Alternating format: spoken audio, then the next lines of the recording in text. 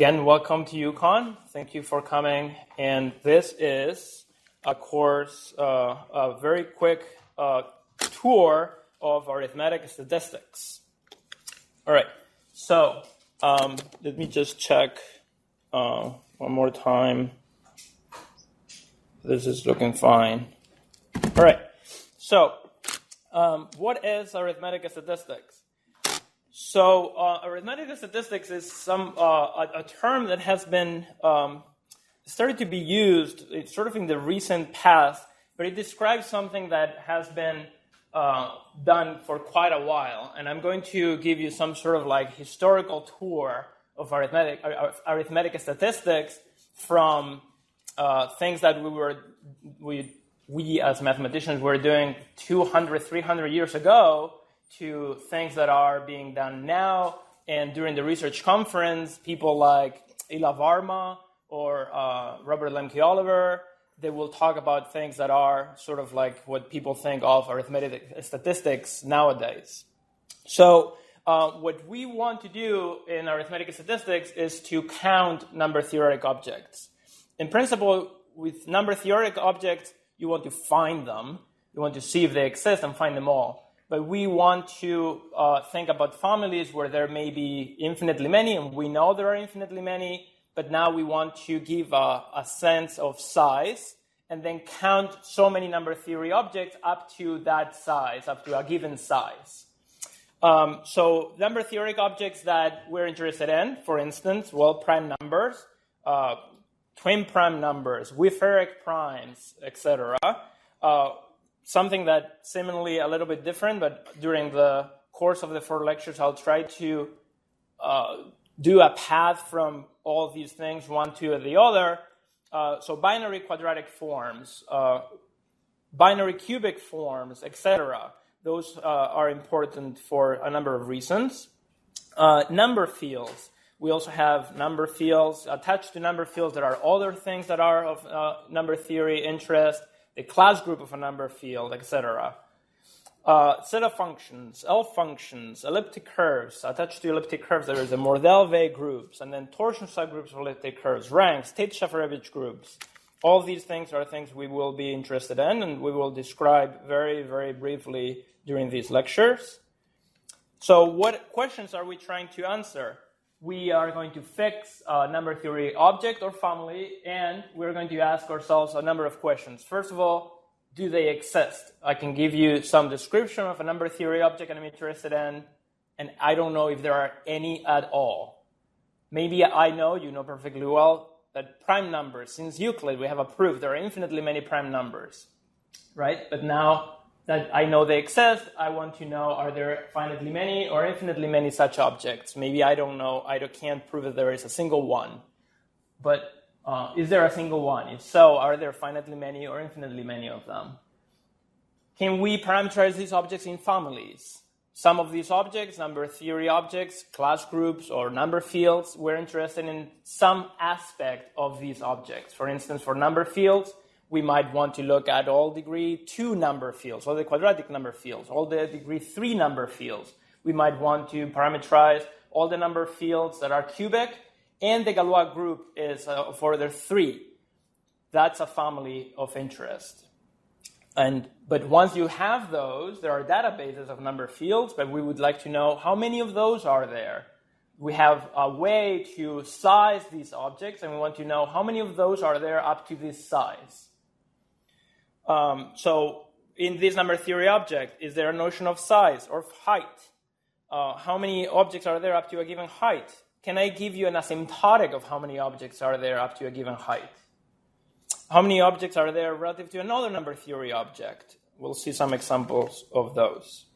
So for instance, we'll start with prime numbers, and prime numbers, you can order them by their absolute value. Yeah, that's not an absolute discriminant. That's why I wrote.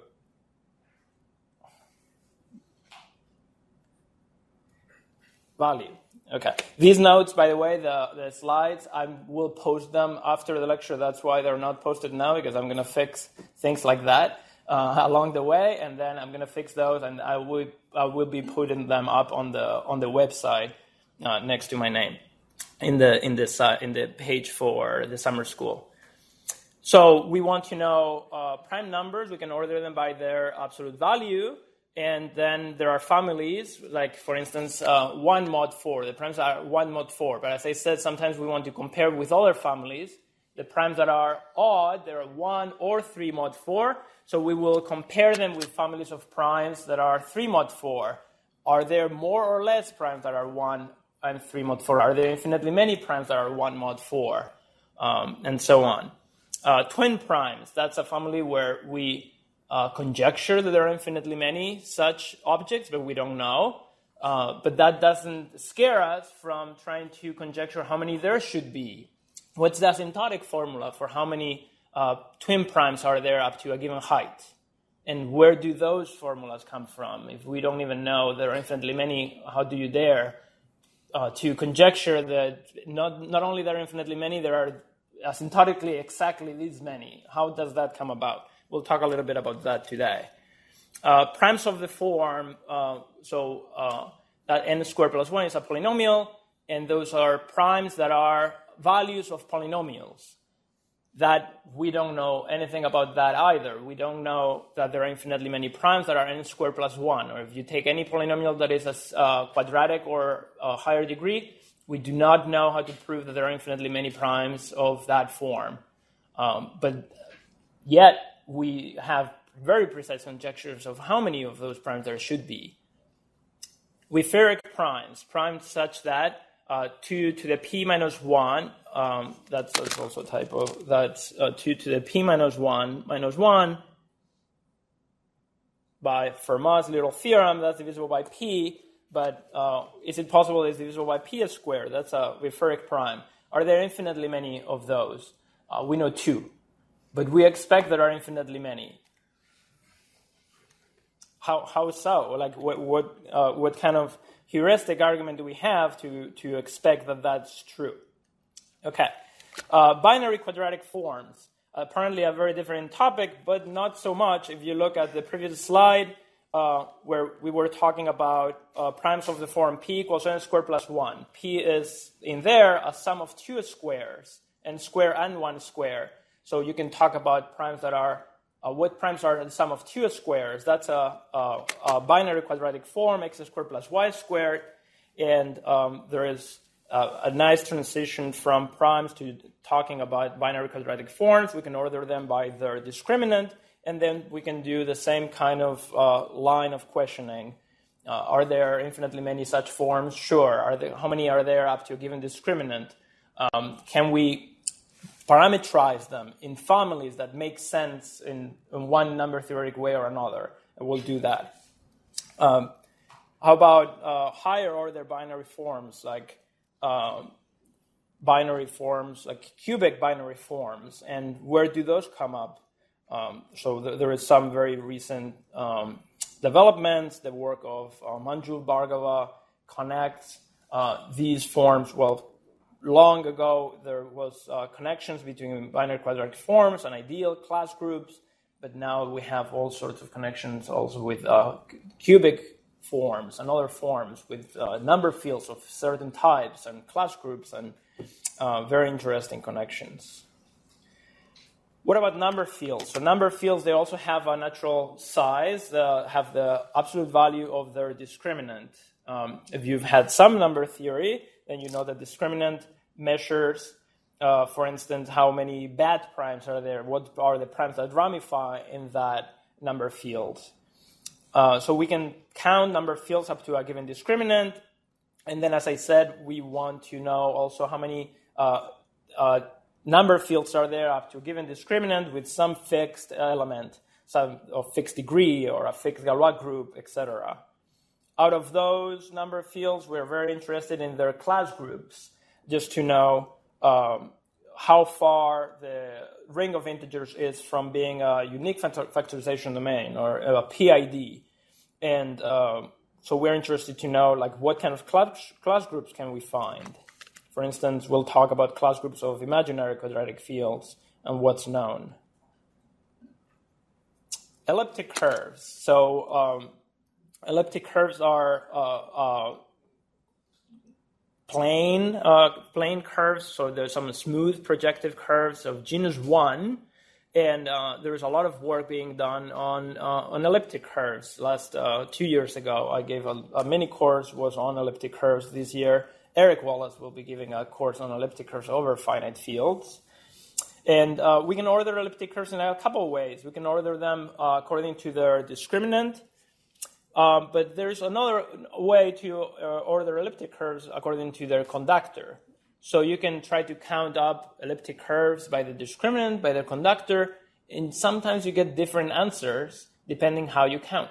There will be another way that this will come up, just talking about, even talking about primes, this will come up that sometimes you want to change a little bit how you count things, and then you see different statistics about how many of those objects are there up to a size. So an elliptic curve, there is the main theorem of elliptic curves. There's the Mordell-Weil theorem. Over Q is just the Mordell theorem that says that the set of rational points is a finitely generated abelian group, and then from the structure theory of finitely generated abelian groups, there is a finite torsion, a finite subgroup of points of finite order, and then a free part. And then we want to study, okay, when do we see each one of those? When will we see different torsion structures? How many are there up to a given discriminant? When we will see different ranks? We don't know if the rank can be arbitrarily high, but we can try to start making heuristic models about when should we expect to see an elliptic curve of rank 29. The highest we know is rank 28. Should we expect an elliptic curve of rank 29? If so, where? How far do we have to go looking for one of those?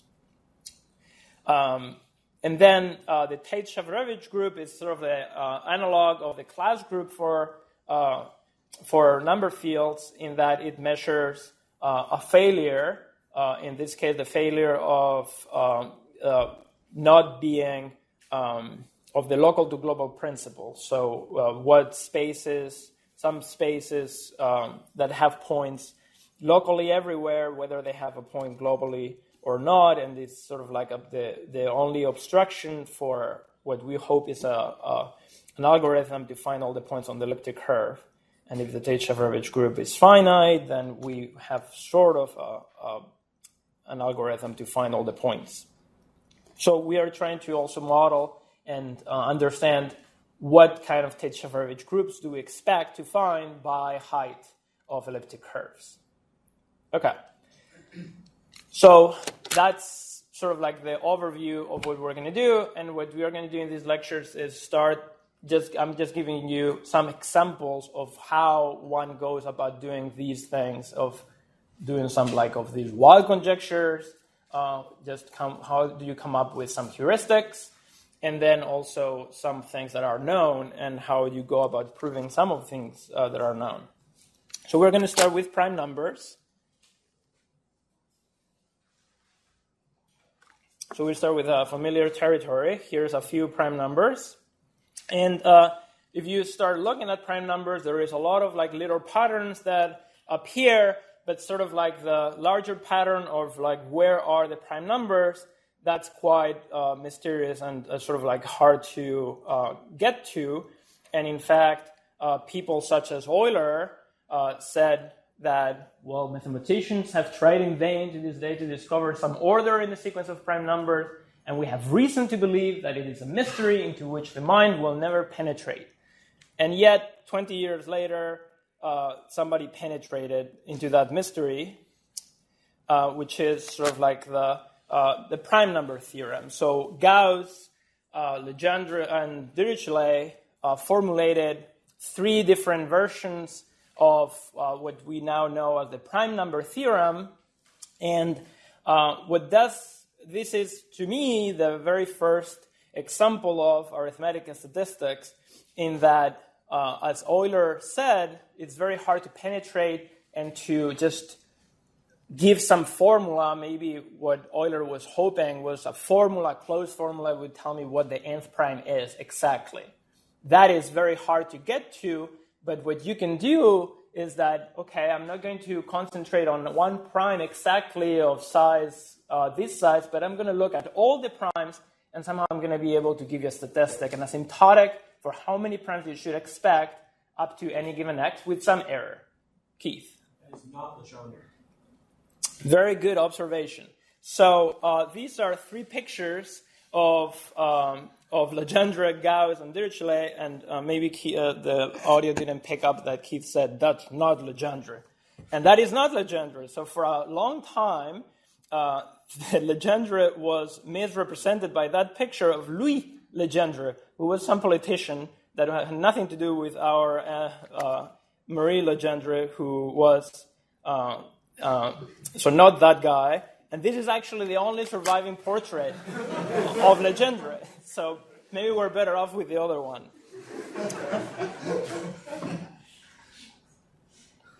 So if you see that picture of Legendre now, if I had a time machine, that's the first person I would go visit.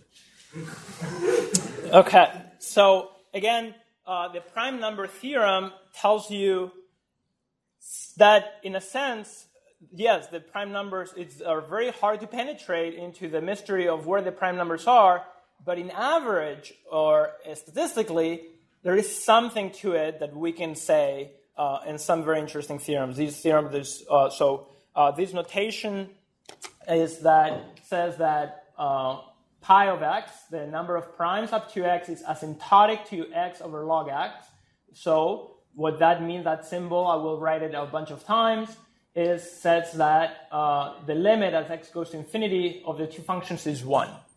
That it does not say that the two functions are very close to each other, so that the pi of x is well approximated by that function. It just says that they're asymptotic and that the limit goes to 1. There is a big error that accumulates, and the error grows to infinity, but it's small enough that asymptotically the limit of one and the other is 1. So the order of magnitude is right. And you can do much better than this, and you can give a sense of what that error is. So you can certainly improve this arithmetic statistical theorem. But that is the spirit of the theorems that we want to, or hopefully the theorems one would want to prove is of this sort. Those are Hadamard and Vallée-Poussin, who were the two mathematicians who simultaneously proved the prime number theorem, which you can see there, like their lives are like 1 year off from each other, and then they proved this big theorem the same year in 1896. Okay, so here's a table, as I said, of the approximations of pi of x. So here's pi of x up to 10 to the 10, the exact count of prime numbers. That's how much x ln x gives you. X ln x minus 1, that is Legendre's format for the prime number theorem. And that is another format for the prime number theorem. That's what's called the logarithmic integral, which is this is sort of like Dirichlet's form for the prime number theorem. And then you can see that this logarithmic integral is pretty nice, even as an approximation. But what you can prove is that it's all three are asymptotic. But this one sort of like it's a little bit closer in terms of the data. Okay. So let's try to conjecture ourselves the prime number theorem. So I don't know if you have a sense of why would that function be a priori. Maybe you've seen it enough times that now it sounds familiar. But if you didn't know the prime number theorem, if you were Euler, how would you come up with, or if you were Gauss and you were actually going to do it, Euler didn't do it, but if you were Gauss and you were going to conjecture such a thing, where would you start? So let's try to conjecture that theorem. Okay, so our first assumption is that there is a mathematical law, that Euler was wrong, and there's a mathematical law that explains where the primes land. And by a mathematical law, we are going to want some probabilistic law. In that, so there are two assumptions, two running assumptions. For large n, we have that the number of primes up to n is given by an integral of a function. So this wx is a probability density function. So if you've seen some probability, that's the density function. If I integrate the density function, then I get how many of those events are actually happening. Okay? And also that for large x, or x larger than some increment, we have that when you increment the number of primes, or the bound, it is really a good approximation is given by wx times delta x. Okay? That's just my basics. And then all I want is try to conjecture what wx would be I'm not trying to prove anything right now, although much of what I'm going to say can be formalized and get pretty close to the prime number theorem. I'm really interested in finding out if there was such a law, what would the law be? And then maybe I'll try to prove it later on, okay? All right, so first of all, so what we're going to do is actually write a formula for the log of n factorial in two ways. So the first formula that I'm going to give you is that log of n factorial is asymptotic to n times log of n. This one I'm not going to prove, but it's an exercise. I will be posting also after the lecture a piece of paper, a PDF with exercises that will be updating as I go on with my lectures and adding more exercises. So try to prove yourselves that log n of n factorial is asymptotic to n log n. Okay, and now we're going to give a second formula for log of n factorial in terms of prime numbers. Okay? All right, I'm going to need some notation, and the notation that I need is the p-adic valuation of an integer. So the p-adic valuation is the largest non-negative integer such that p to the new p of a divides a. In other words, if I can write a as a power of p times something that is relatively prime to m, that power of p, new pa, that's the p-adic, the p-adic valuation of a. Okay. You can also check that the p-adic valuation of a product is the sum of the p-adic valuations, and therefore we have that the p-adic valuation of n factorial will be the sum of the p-adic valuations of the numbers 1 through n. And I'm going to define two numbers. The first number for every prime on k is how many numbers are there from 1 to n that are divisible by p to the k. And the second number are those numbers from 1 to n that are exactly divisible by p to the k. Yes? In the previous slide, can you just go back for a second? Yeah. So when you say pi of n, and is it like part A you mean asymptotic, or because generally part A, pi of n, is it asymptotic you mean, or? I mean,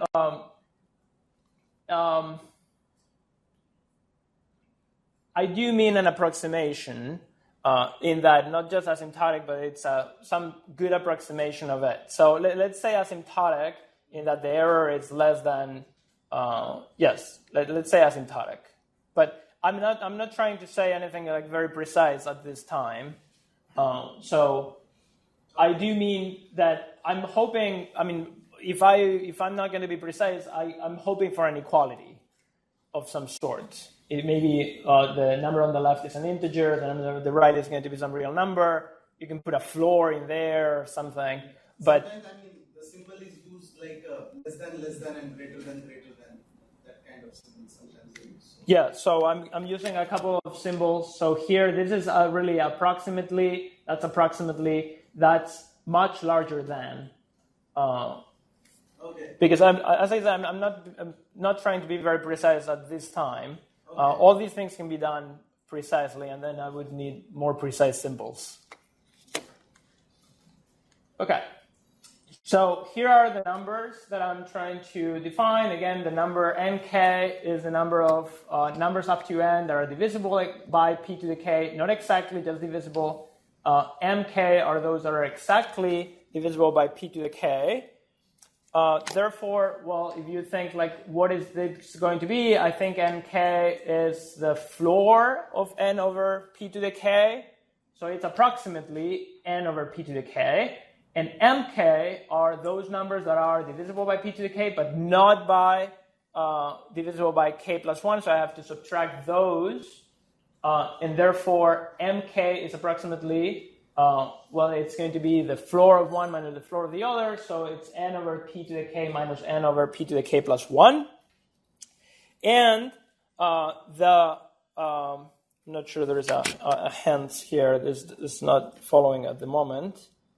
The p-adic valuation of n factorial from the definitions of the mk will be, well, I want to know how many primes are just dividing n factorial exactly once. How many times, how many numbers will there be that are dividing up to n? How many times, how many numbers are there that p divides, p squared divides that number? How many numbers are there that p cubed divides that number? And there will be the valuation that you get from each one of those. So the numbers that only divide, that p only divides once, there will be contribution of 1 in the valuation. The numbers that are the p squared divides exactly, there will be a 2 contribution in the valuation, and so on. So that gives you the valuation of n factorial. And then if you use the approximations we've come up with, so the valuation of n factorial will be that formula. M1 is by almost definition is n1 minus n2 plus 2 times n2 minus n3 and so on. And if you simplify that sort of telescopic sum, you get that sum is n1 plus n2 plus n3 and so on. And approximately each one of those is n over p plus n over p squared plus n over p cubed and so on. Now here I'm being very vague in that there is some difference between, you remember n1 was supposed to be the floor, so there's some like fractional part that I'm forgetting about, and I'm hoping that that's not adding to too much, but that's approximately that value, and then you can take a common factor of n over p, and you get that product, and that sum, which is an infinite sum here, but at some point all those mk's would be 0, so it would be really a finite sum, but I'm going to leave it as an infinite sum. If it's an infinite sum, hoping also that the error, I'm not adding too much more, the sum of these numbers will be p over p minus 1, so n over p times that gives me n over p minus 1. So the p-adic valuation of n factorial is approximately n over p minus 1. And again, you could do better and try to narrow down the error of that approximation. Okay, so now we have a formula for n factorial, for the logarithm of n factorial, which is as follows. We have the logarithm of n factorial. I can write n factorial as a product of primes, so prime factorization of n factorial, and because the logarithm of a product is the sum of the logarithms, I can do that, and then simplify that exponent is approximately n over p minus 1, and that exponent comes out of the logarithm to get me that formula for log of n factorial. All right? And then we've deduced 2 different asymptotics for log of n factorial. The one on the right I haven't really proved that is an asymptotic, but I think that should be about the right size of log of n factorial. And again, you can go carefully and see that those errors don't amount to much, and in the limit it would be asymptotic.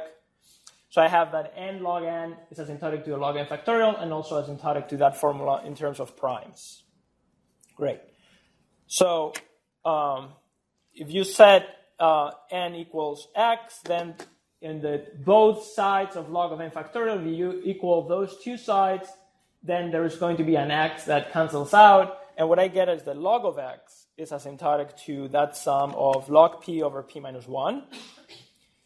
And that sum, it kind of looks like some sort of Riemann sum.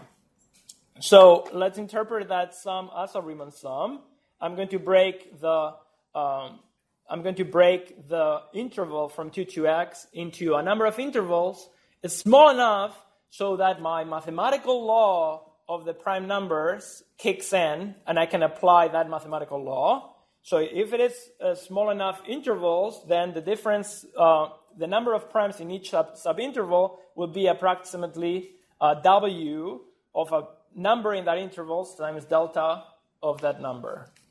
Okay, delta x in this case is whatever length of a subinterval I've decided on, and then if the intervals are small enough, then if p is in one of those intervals, then p is like one of the numbers in the interval, so I'm picking the left-hand side of the interval. Okay, so when that tells me then is that log of x is approximately that asymptotic we found, and that asymptotic I can interpret it as a Riemann sum, and that Riemann sum will be, again, in turn approximated by a Riemann integral. So it tells me that log of x is approximately the integral from 2 to x of this density function times log t over t minus 1. Okay, so now, again, if you assume that that's an equality, now I could take derivatives and then try to figure out what wx is. So if you take derivatives of both sides, use the fundamental theorem of calculus, then you get that 1 over x is wx times log x, x minus 1. And therefore, we arrive that wx is like x minus 1 over x log x, which is approximately 1 over log x for large x.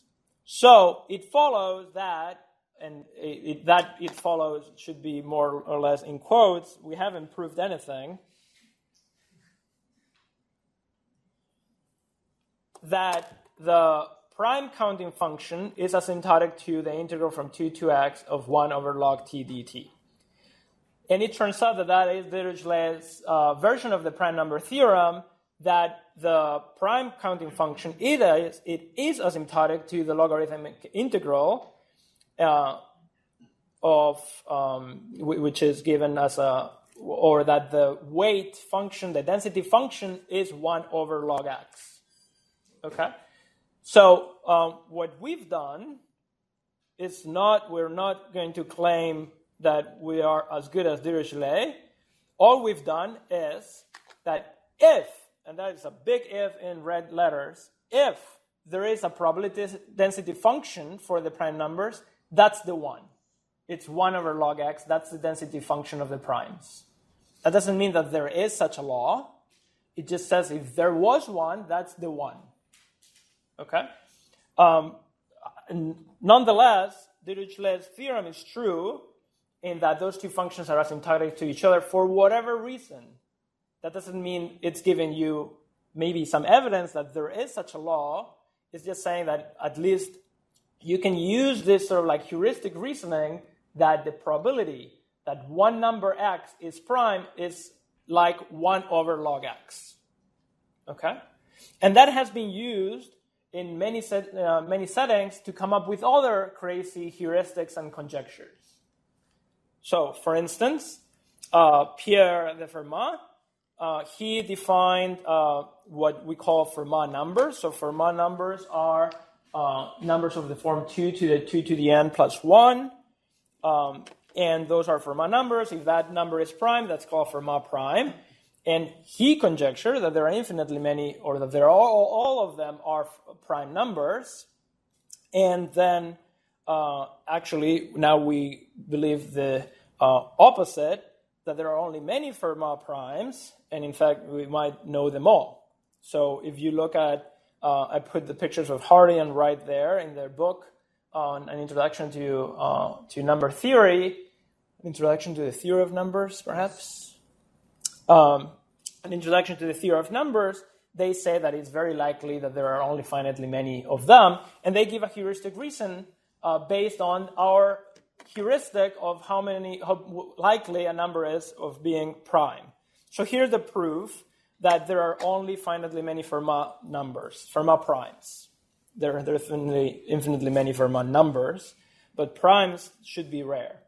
So if the Fn numbers behave as random numbers, then each one of them is prime with the chance 1 over log of that number. Okay? if that's so, I can do an expected value of how many I should find. So I'm going to do that. Then the expected number of how many I should find that are actually primes should be the sum of the probabilities that of each one of them being prime. So you can do that. If you add up the probabilities that each one of the Fermat numbers is prime, that's the sum that you need.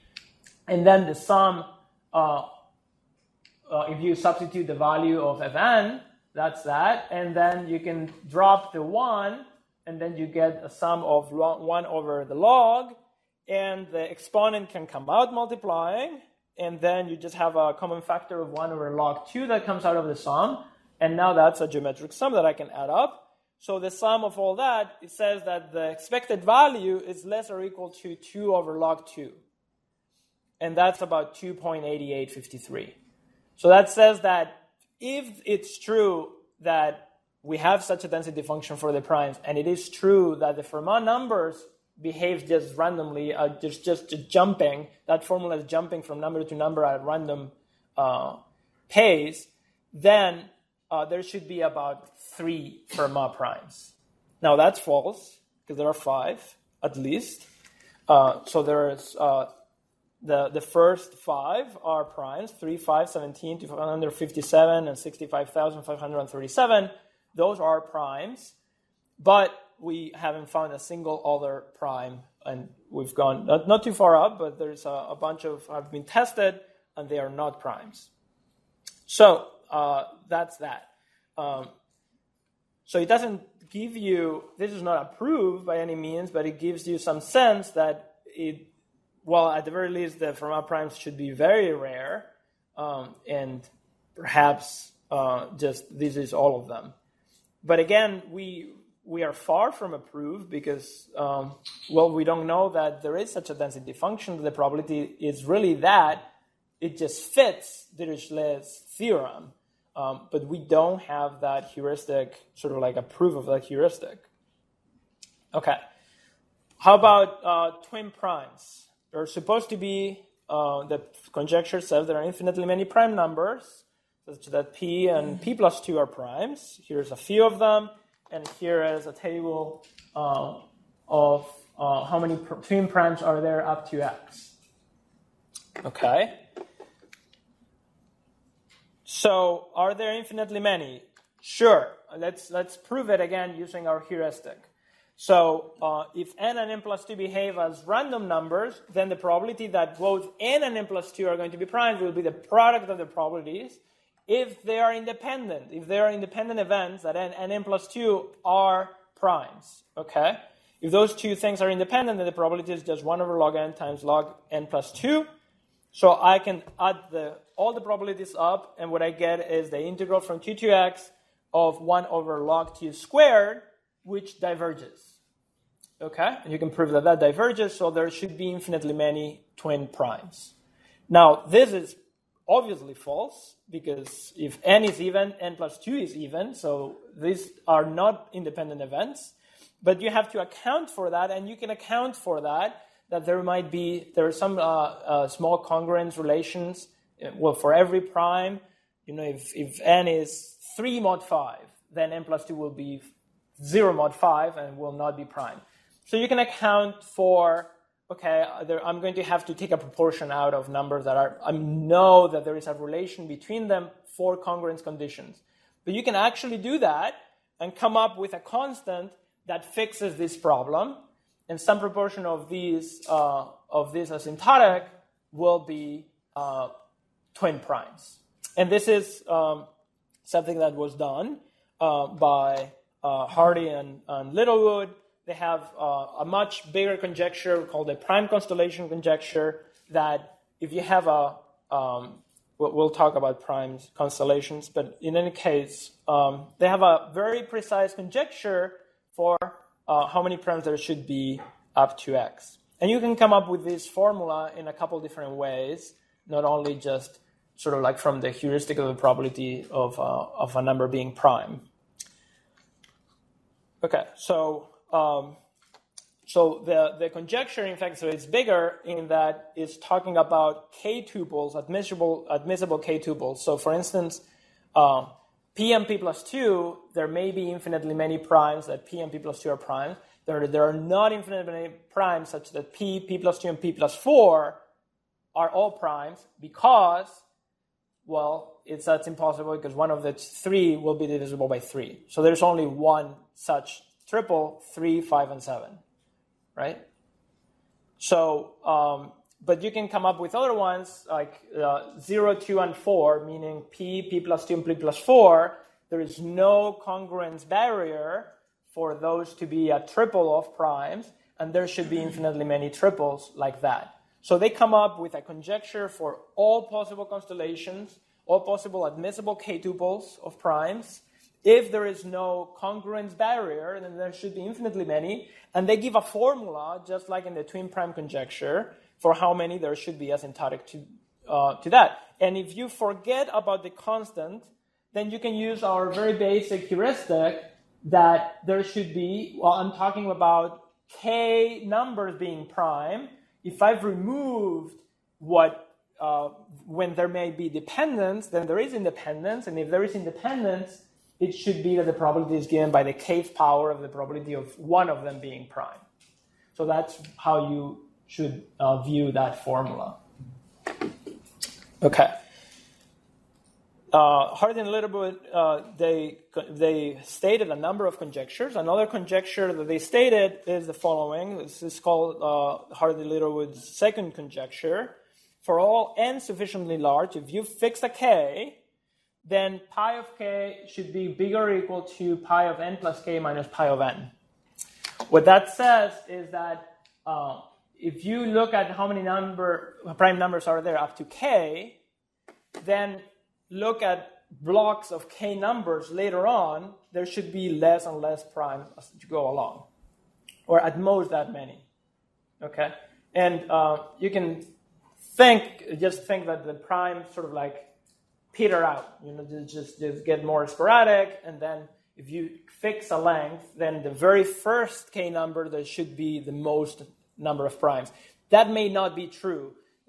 It's sort of like thin at the beginning, but then if you move it a little bit, then there is a lot.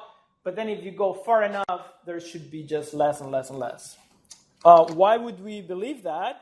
Well, we have our heuristic argument that says, well, what's the probability? How many primes are there up to k? Well, is the sum of those logs. What's the probability that how many primes are there from n to n plus k? That will be the sum of the probabilities. But as you move the n, those logs will go to 0. So that sum will actually go to 0. The sum on the right will go to 0 as n goes to infinity. So there should be less and less and less primes as you go in intervals of length k. So this is a reasonable conjecture, at least according to our heuristic of primes. Okay. Well, it turns out that Douglas Hensley and Ian Richards showed that one of the two conjectures is false. Either the prime constellation is false or the second conjecture is false. In fact, you can show that the first conjecture implies that the second one is false. Now, it's weird because they both look very reasonable. Like, what if this is false? What does that mean? That there is going to be like intervals that you fix. So if up to k there is 100 primes, then there is going to be infinitely many intervals far and far and far away where there are more primes at the beginning. And so it's just a little bit bizarre that you're going to be able to pack a lot more primes infinitely often than in one interval early on. So here's how you prove that the first implies that the second is false. So for instance, there is an admissible k-tuple of 447 integers up to 3,159. If the first conjecture is true, then there will be infinitely many primes that fit that constellation. Okay? So those are primes that are in the interval from p to p plus 3159. for each one of those primes, then there is at least in the interval from p minus 1 up to p plus 3159, there will be at least 447 primes. But if you count how many primes are there up to 3160, it turns out there are 446. So if the first conjecture is true, then there will be infinitely many times where in intervals of length 3160, there will be more primes than in the first interval of 3160 numbers. Okay? So Harris will give you a tour of some software, and I would like you to try to find what this admissible K-tuple is. I haven't seen it, so just try to find it. And not only that, I would like you to explore whether this is the smallest such K-tuple. Can you find a smaller K-tuple that would violate this pair of conjectures of Hardy and Littlewood? I'm not sure that's the smallest one. So that's some interesting computational problem of trying to find these interesting K-tuples. Okay. I wanted to talk about Wieferich primes that came up before. So if P is a knot prime, then Fermat's little theorem tells you that 2 to the P minus 1 is congruent to 1 mod P. And therefore, 2 to the P minus 1 will be 1 plus a multiple of P modulo P squared, but that doesn't mean that P squared will divide 2 to the P minus 1 minus 1. And those are called Wieferich primes. So when 2 to the P minus 1 is congruent to 1, not only mod P, but also mod P squared, those are called Wieferich. These came up. These are, if you think like, well, that's a bizarre definition, it turns out you can prove at least a part of Fermat's last theorem if you assume that you don't have a Wieferich prime. So if these didn't exist, or there was only like 2, then you could prove essentially Fermat's last theorem. Okay, so this is where Wieferich was coming from when he started looking at these. Meissner found the first Wieferich prime, and the second one was found in 1922, and we haven't seen any other ever since. So, that is a computational bound that up to 4.9 times 10 to the 17, there are no Wieferich primes. So if you are going to find one, it's larger than that. Okay. So the conjecture is that there's actually infinitely many Wieferich primes, and there should be approximately log of x. And my exercise for you is to prove that, in quotes, using what we now know. Why is that the reasonable heuristic for Wieferich primes? And by the way, it is not so weird that we haven't found any more, because log x grows really slowly. It really takes its time. Was it log x or log x? Somebody said that it grows to infinity with dignity. Do you know, Keith, who said that? Well, somebody said that. I found that. That's very nice. But in any case, you see that log of 10 to the 17 is just 3.6. So at most, we would have expected to see maybe the third Wieferich prime by now, but it's okay. It's not an exact heuristic, so maybe we'll have to wait a few more millions and trillions of numbers before.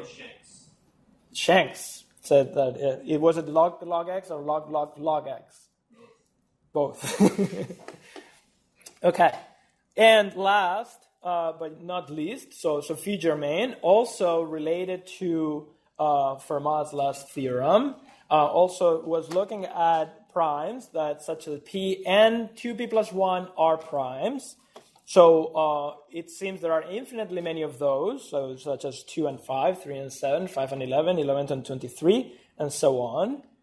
And there are the conjectures that there are infinitely many Sophie Germain primes. Nowadays, they're also interesting from the computational, from encryption. They're called safe primes or reason. And there are supposed to be infinitely many Sophie Germain primes. So